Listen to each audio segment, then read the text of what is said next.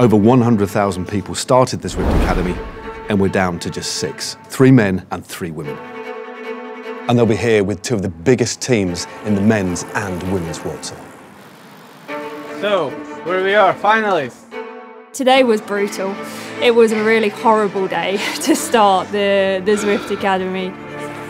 When you are like close to Mathieu van der Poel and you hope not to do something stupid. Either you have it or either you don't have it. I have to say it, this is the best level that I saw the last 3 to 4 years. The winning of Zwift Academy would mean change my life in a very positive way. The Zwift Academy was kind of a last opportunity to become a professional cyclist.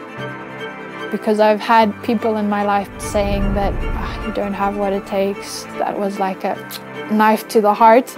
Is it good enough to do the effort for us as a team to try to fit him in? We don't know, we are not sure about it yet.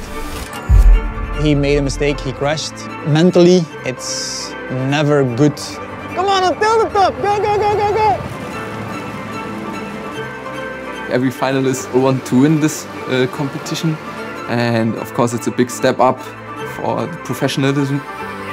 It's about who crosses the line in the fastest possible time. For this edition, it was just not enough for us.